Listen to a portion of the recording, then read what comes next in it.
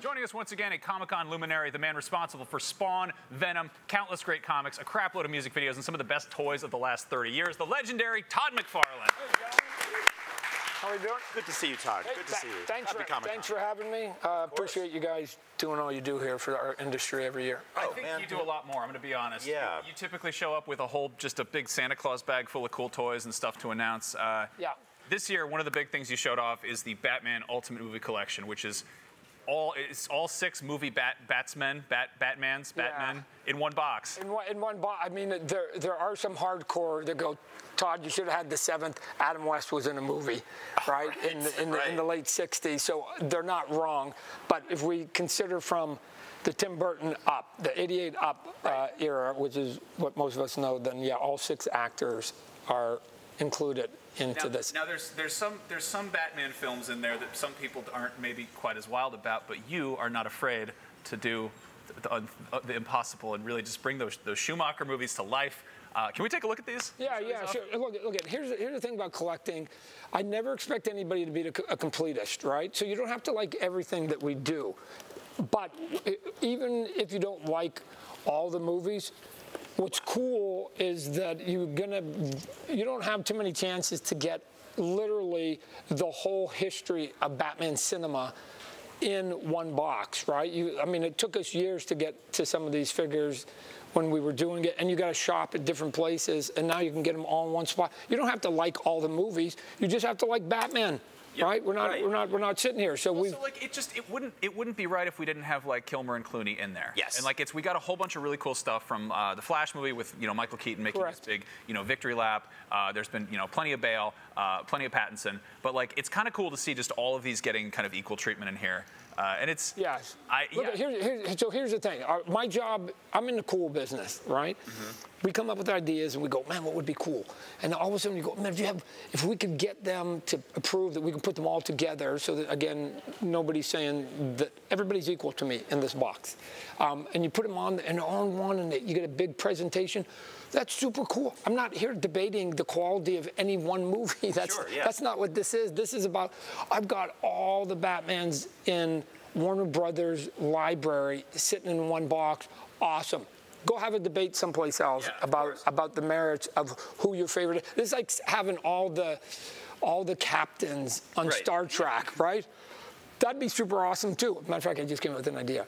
So, I mean, this is a celebration of the character and his costumes, right? And cinema. Yeah. Right, again, because I'm in comic books, right? And I have to acknowledge that the vast majority of people now are learning about our characters through cinema or TV. Right? And so again, oh my God, I know Walking Dead. And it's like, oh, there's a comic book. Oh my gosh, I like the Blue Beetle. Oh, there's a comic book, right? I'm hoping someday there's going to be the one where it's like, oh my gosh, there's a Spawn movie. Oh, it's a comic book. Because that's what people consume. When I go to young kids, I don't expect young kids to know me through, it's funny, their parents go, hey, there's a guy who created Spawn. I go, Dad, wrong. Hey, I helped create Venom, and their eyes light up because that's what matters to them. And you have to do the same with adults that don't collect comic books too. So now, I want to ask a couple things about this. The sort of most, I guess, recognizable side of the actors here are the chins. They all have very different Batman chins. Yeah. What is the hardest Batman actor chin to get right in plastic form? Wow, in all honesty, all of them, and here's why I say that, and I'm not trying to do it, is because you take a head, here's a head, and I now have to take this head, and then I have to shrink it to literally less than an inch. And so if you're off a nano on a curve, it doesn't look like that person. Or even if you get it right, dead right, and we've done it before, and this is the suffering of doing toys because it's inexact science. If you're off a little bit, it doesn't look like them. Or if it's perfect and then they paint it wrong, then you're going, what, it doesn't look like them. So just a little bit of a shift on a half an inch is the equivalent of an inch on a full-size head, and it distorts, right? So when people are making changes, when I'm dealing with licenses and they give me notes, one of the things that I sometimes do when I get aggravated at their notes is like, can you make their eye just slightly drooped? I'm like, I'll make the change, but then I'm going to show you the before and after at a 1/2 inch, because that's what is actually going to be produced. You tell me which one was the before and after. I'm not even going to mark it. You tell me. You can't. It's so minor you can't even see the difference. Was there?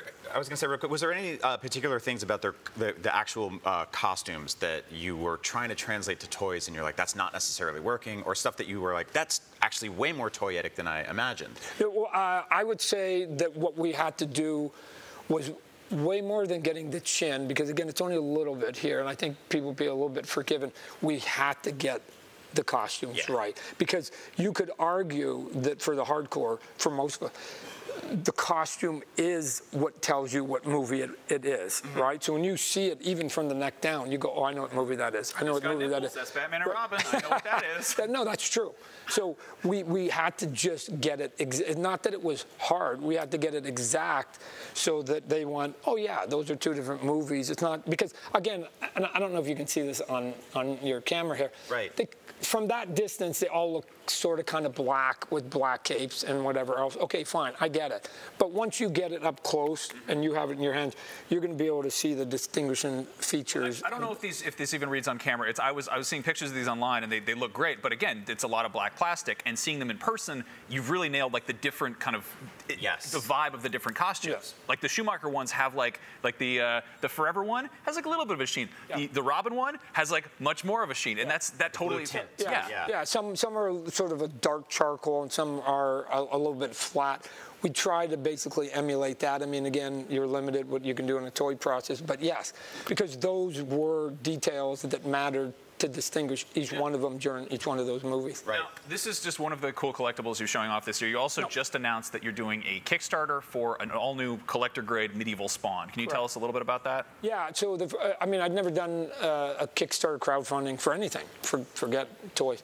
And then the pandemic came, and then we did our first one. I thought it was a good opportunity. Everybody was going into fetal position in the planet and was going, let's not do anything. And I was like, no, that's the perfect time to do something.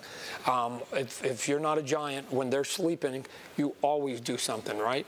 And we set a record, right? So we came out with a Spawn that was basically a remastered version of the very sort of first Spawn I did when we began the toy company.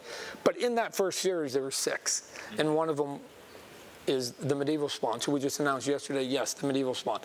From my take, and I've been doing this for a long time, it's the most detailed figure we've made, right? I mean, I think it's going to hopefully transcend beyond like sort of toy and comic book people to people who like fantasy, right? I mean, this thing is really, this thing is, yeah, no, this, I wish I had it. I put it in there. I'll send you some photos at some point.